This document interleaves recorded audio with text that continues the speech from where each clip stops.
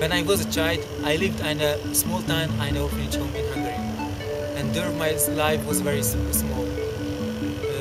It was before when I started my European volunteer service with Piranomensa, and it was really big, challenging for me to go out in a foreign land. My project was in Germany, in Berlin, working in a bicycle shop with Arabian and Turkish children. But my challenging and problem was that I can't fix it bicycling, and my German knowledge was not enough. And my boss realized it, I can't fix it bicycle. And one day they told me that they can working with me.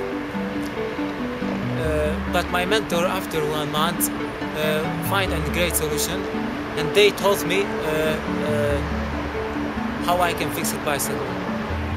After when I learned how I can fix the bicycle, and when I teach the children, my boss day by day, they really loved me, and they were very proud of me, and they didn't want to leave back to Hungary.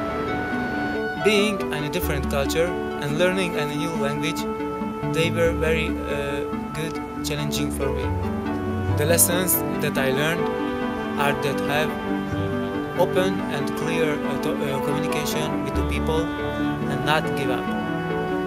These lessons that I learned, I will go with me in my life here in Hungary. Meine Erfahrung über Grenzerfahrung war fantastisch.